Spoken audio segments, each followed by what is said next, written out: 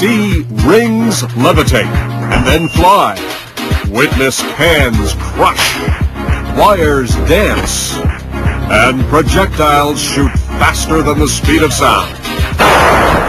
All using the invisible forces of electromagnetism. Learn how it's done in the latest adventures of Plasmaboy.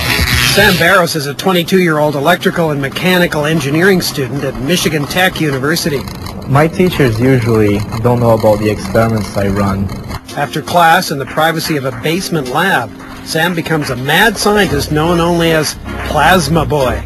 I'm always pushing the envelope. How much more power will it handle? Can I create a bigger magnetic field? It usually ends up that my devices destroy themselves. Well, not all of them do. This one survived his railgun. In technical terms, a railgun is a linear electromagnetic accelerator. But in reality, all that's telling you is we're using electricity to push something forward.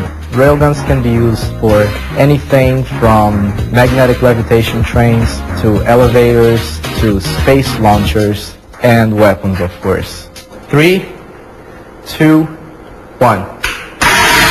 Plasmaboy has been honing his skills ever since he first stuck a hairpin into a wall socket. It gets pretty hot too. I have burned myself countless times last week. I still have band-aids on my hands from it. I grabbed the soldering iron by the wrong end because I was trying to do two things at once. I've had all sorts of silly scrapes, cuts, burns, minor electrocutions. Nothing very serious though. These experiences led him in search of the basics. In this ruler, the first sphere is a magnet, and every sphere under tape is also a magnet. When I let this ball bearing go, it will accelerate by magnetic attraction towards the first magnet, and on impacting it, it will send a metal sphere towards the next magnet. As the spheres progressively accelerate towards the magnets, they gain speed.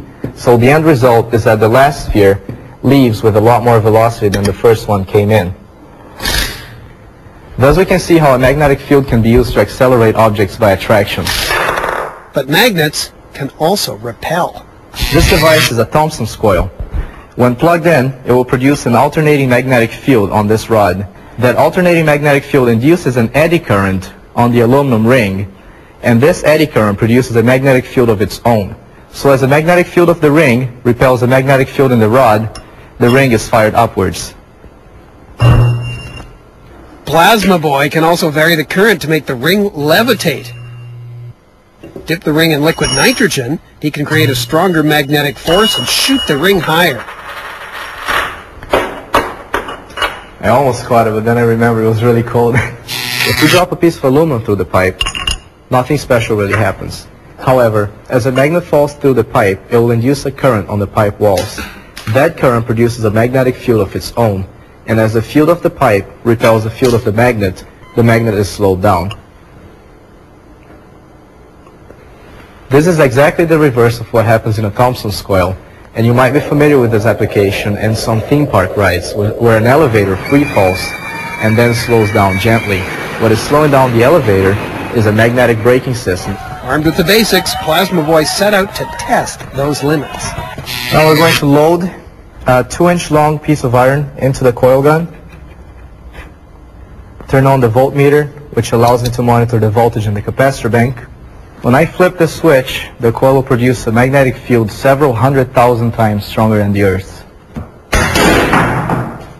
And that projectile was fired at over 400 kilometers an hour. This coil gun is a smaller version of his rail gun, but while the coil gun uses magnetic attraction to propel an object, and we hit the target.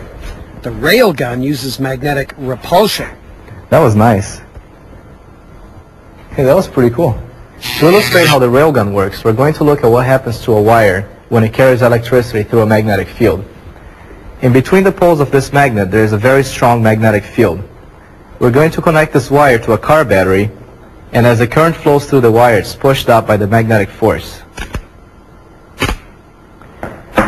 The same principle is used in the railgun, but by using a capacitor bank, we can create a much stronger magnetic field. Now let's set it up and I'll show you how it works. Plasmaboy spent a whole summer building the railgun at a cost of over $10,000, thanks to sponsors he met online. When electricity flows through the aluminum foil, it will become a plasma, and that plasma will accelerate the non-conductive projectile forward.